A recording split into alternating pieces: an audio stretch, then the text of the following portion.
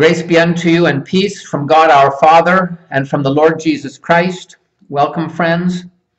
Let us begin with the singing of a song, one verse. Surely the presence of the Lord is in this place. We'll sing it through twice. The second time a little slower, a little quieter. Surely the presence of the Lord is in this place. I can feel his mighty power and his grace. I can hear the brush of angels' wings. I see glory on each face. Surely the presence of the Lord is in this place. Surely the presence of the Lord is in this place. I can feel his mighty power and his grace. I can fear the brush of angels' wings.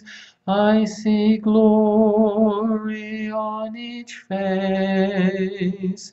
Surely the presence of the Lord is in this place. Friends, I forgot to make a couple of quick announcements. One is to remind you that next Sunday will be the first Sunday of worship in June, and so we will have a virtual communion service. I mentioned this last Sunday, a virtual communion service this coming Sunday, and if you would like to participate in that, I hope you will. Please have something, some bread, cracker, piece of cake, a cookie, something to drink, some juice, some milk, some water, a cup of tea, whatever suits you. The second announcement is please remember in your thoughts and prayers Chris Tobias, the son of Becky and Paul Cleveland, who's been having some rather difficult and difficult time with some medical conditions. They haven't been able to figure out exactly what it is. And Becky would ask you to pray for, Becky and Paul would ask you to pray for Chris. So we will do that. Now I'd like you to bow your heads in prayer with me for an opening prayer. This is a prayer from St. Francis of Assisi. Let us pray together. Lord, help me to live this day quietly, easily, to lean upon your great strength trustfully, restfully, to wait for the unfolding of your will, patiently, serenely, to meet others peacefully, joyously, to face tomorrow confidently, courageously. Amen.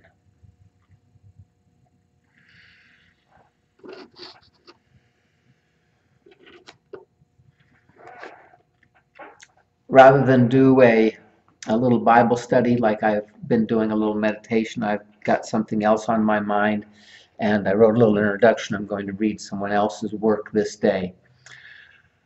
In the midst of our concerns and fears for ourselves and our loved ones during this deadly outbreak of coronavirus, there is another tragedy unfolding. The death, murders of several African Americans, a tragedy. Not the only ones, just the most recent ones. It is a line that goes back in this nation before it was a nation, to the beginnings of slavery when we were still colonies. Watching the protests and listening to some of the commentaries about the protests has made me think a lot about my privileged life. I didn't really know what or how to say something. I'm still not sure I can do it in my own words. Then last Sunday, I received an email from Union Theological Seminary in Richmond, Virginia. Union is one of our Presbyterian denominational seminaries. It was a statement from the Reverend Dr. Brian K. Blount, a Presbyterian minister, a scholar and teacher, who is the president of Union, who is African American. His life experiences are, of course, quite different from mine, yet I felt that he spoke to me and, in some sense, occasionally for me. So instead of a short meditation on a biblical passage, I'm going to read his statement. It's kind of lengthy. I also realized that I might not read it with the proper phrasing or emphasis so that it resonates with the meanings that Dr. Blount intended. So I would like, if you would like a copy to read and to think about for yourself, please email me, call me, and I will send you a statement, his statement for you. This came out as a press release from Richmond, Virginia on Sunday, May 31st, 2020.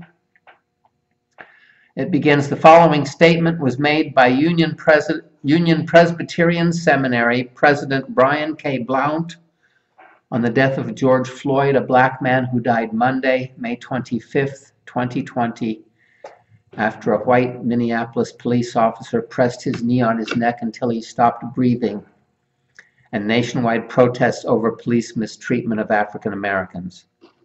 It begins with a scripture from the book of Revelation, from chapter 12, verse 11.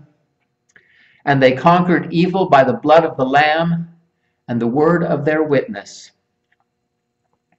If white Christians were to ask me, a black Christian, what they should do in response to the spiral of racially sparked violence into which we are rapidly and inevitably descending, I have pondered the response I would give. Strange, since no one has asked, that I nonetheless feel compelled to answer. I feel compelled because I am afraid. I am afraid because I fear that my voice is too insignificant to matter. I am afraid because I fear that while what I say bears insufficient weight to make a difference, it carries just enough potency to get me in trouble. I am afraid because I fear bringing trouble on myself when my people are writhing in a perpetual abyss of systemic injustice. I am afraid because I fear that one day, long after I have died, my son and daughter will still weep at news about a black individual murdered while sitting in her home, running in his community, walking home from his corner store, driving in her car, standing in his front yard, exploring in his park, worshiping in her church. Lying helpless on an American street, the full weight of a cavalier, almost casual, curiously disinterested white anger crushing his throat beneath its self-righteous, imperious knee. I am afraid because I fear a reckoning on the streets if we cannot find justice in the courts, redress in our politics, realignment of our institutional policies, and reconsideration of our racial values. I am afraid because I fear that when I am called to my own final reckoning, the record will show that I didn't do my part. I didn't witness, not enough. White Christians are not witnessing, not enough. In the Apocalypse, the book of Revelation, the world is possessed by systemic evil. That evil manifested itself in an imperial reign that demanded a fealty the Apocalypse's author claimed to belong solely to Christ. Rome wanted to be worshipped. Christ believers could respond in one of two ways. They could patriotically idolize Rome. They could patriotically idolize Rome, or they could witness to the lordship of Christ. Either or. Rome promised to punish anyone who refused to render the reverence it believed it was due. Writing to 7 churches located in the belly of this imperial, bestial declaration of religious and political supremacy, John of Patmos pleaded for a witness to an alternative truth.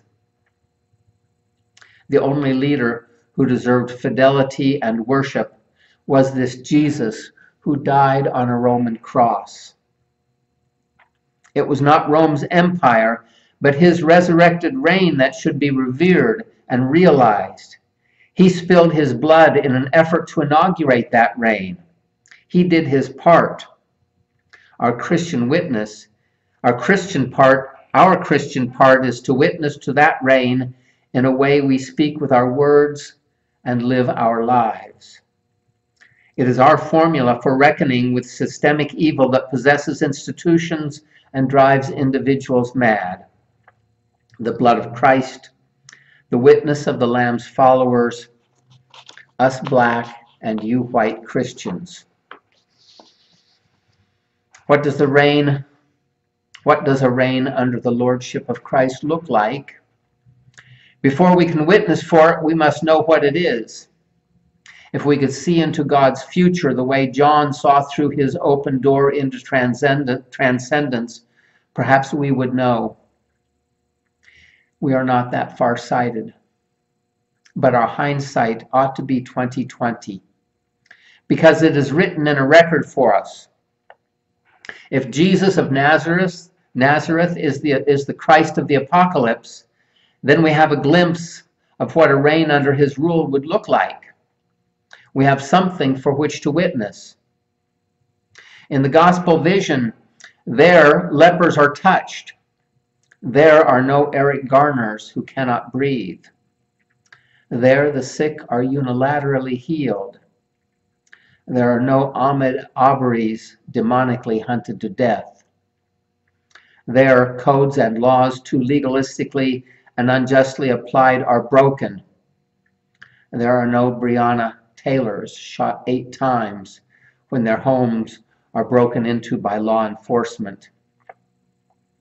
There, men once incapacitated by paralysis walk. There are no George Floyds paralyzed beneath the weight of ruthless state agents. Their systems of ethnic segregation are broken open by a vision of a house of prayer for all the nations.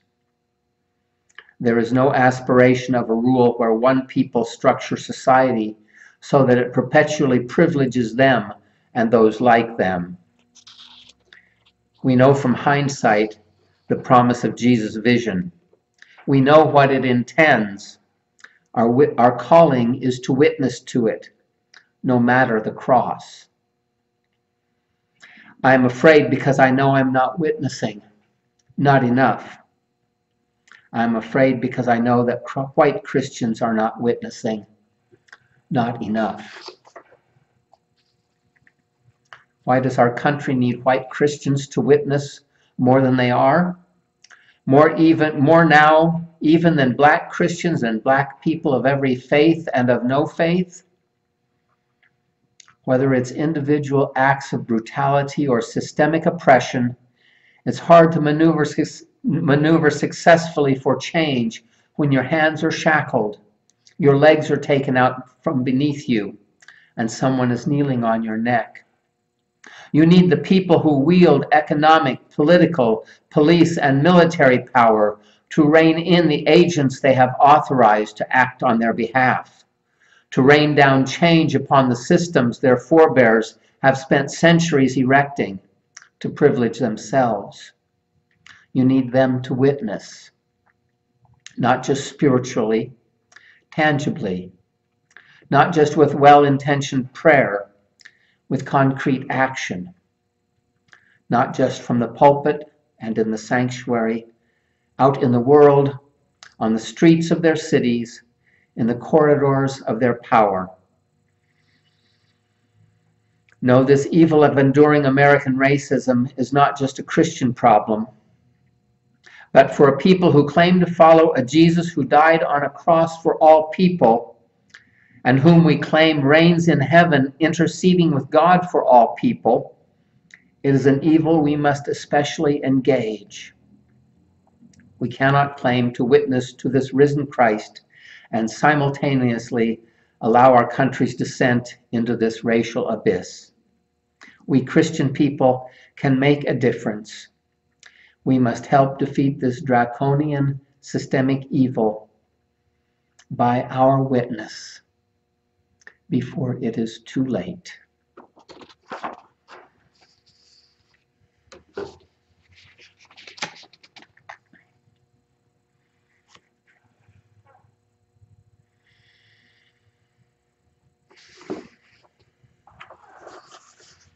Now let us bow our heads in prayer.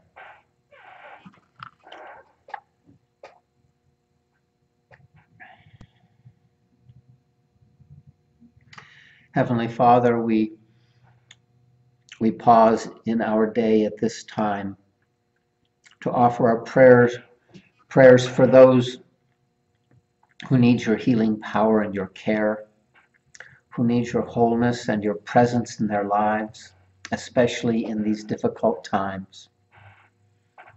Lord, we pray for those especially who are hospitalized, some with a deadly disease, some of other lesser illnesses, some of other illnesses which are just as deadly and dangerous. Lord, we lift up to you Chris in this time and hold him before you and pray with his family for his healing and for his care. Lord, help him to know, and help all those that we lift up to know that you are with him, that you are with them, that you comfort and care and support and love them.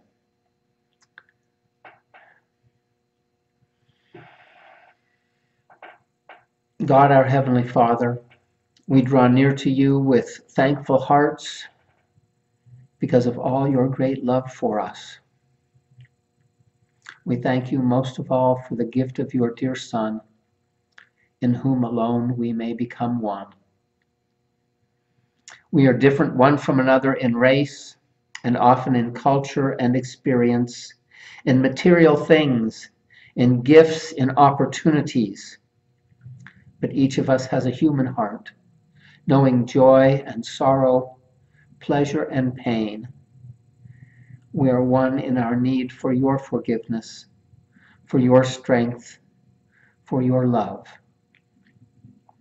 Make us one in our common response to you, that bound by a common love and freed from selfish aims, we may work for the good of all races and all peoples, and for the advancement of your kingdom.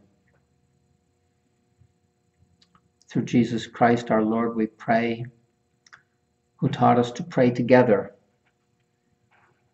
Our Father who art in heaven, hallowed be thy name.